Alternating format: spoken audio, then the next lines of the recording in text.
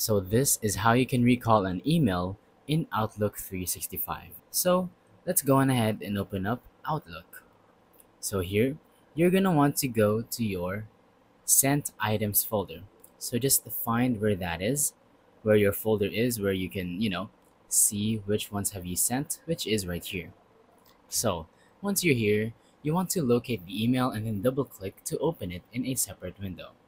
So once you do that, I'm actually just going to give you a more detailed breakdown.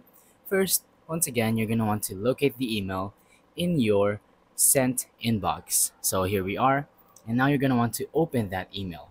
Once you do, you double click the email that you want to recall to open it into a separate window. Next, you're going to want to initiate the recall.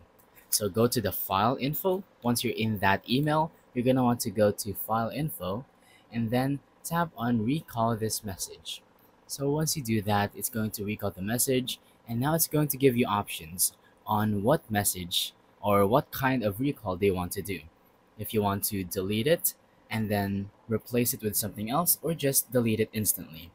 So once you choose what you want to, delete and you're done, you can just confirm to send. Simply tap on recall once again and you're good to go. You have now sent a recall to all of those emails. So those emails will be recalled and it's going to alert you if the recall was successful. So thank you for watching. Don't forget to leave a like, subscribe, and let us know in the comments down below if the tutorial works or if you have any questions. Thank you and goodbye.